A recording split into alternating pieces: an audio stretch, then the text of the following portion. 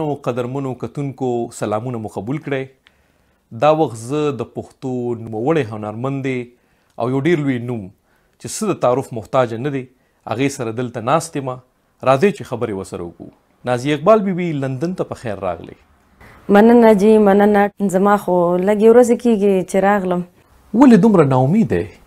ناامیده ځکه یم چې په ما تیر شو په ما تیر شو ځکه زه نه ګورم، نه ښکاري راته داسې. څه فکر کې چې دا وخت به تیر شي، د حالات به ښه شي؟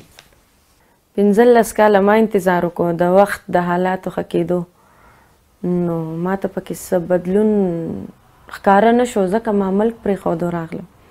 دې برخه کې به د نه زه سمدستي پوښتنې کوم، بس چې ستا په ذهن کې څه راځي زما د سوال نه پس د هغې جواب به راکړې.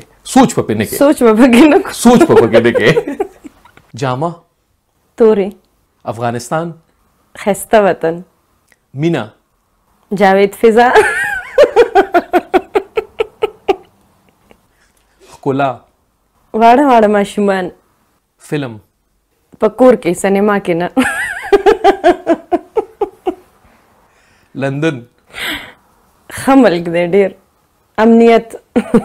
پښتونخوا؟ زما د خاوند پاسپورټ. ژبه؟ پښتو. سوات؟ د ښکلا وطن. رنګ دې کوم خوښ دی؟ تور. خوراک دې کوم خوښ دی؟ وریجې. جامه دې کومه خوښه ده؟ د پښتنو جامې.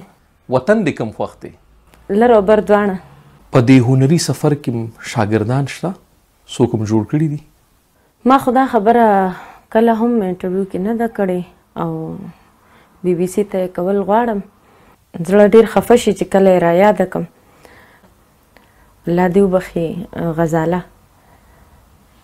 نو الله دې وبخي، زه چې اوس هم یادوم هغې زما ډېر عزت کو او راتله به زده کړه به یې زما نه کوله، او د هغې نه مجبوره وم، هغه ماته ډېره ګرانه وه، کور ته به راتله او ډېره ښه جینۍ وه. الله دې وبخي.